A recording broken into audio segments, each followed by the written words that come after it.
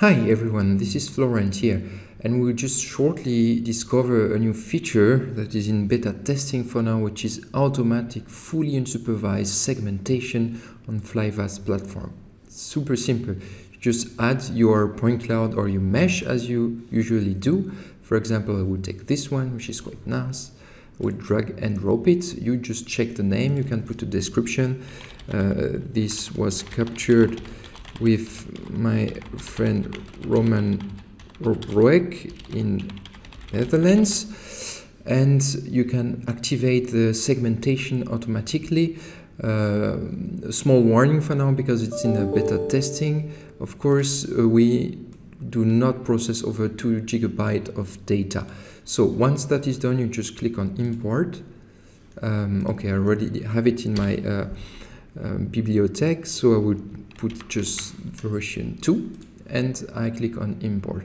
So here we just wait and it's downloading, and once the download is finished, then we go to the processing line. Okay, so here the segmentation is done, and we can just click here to visualize the point cloud for now, just with the RGB. Right now we will validate it if everything is nice, and we can create a project called Ireland, and the data set before creating, I just need to check 2019. Okay, so Ireland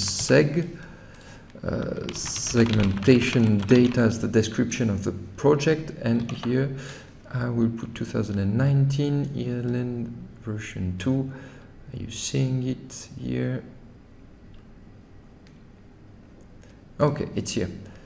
I create the project and I can open it.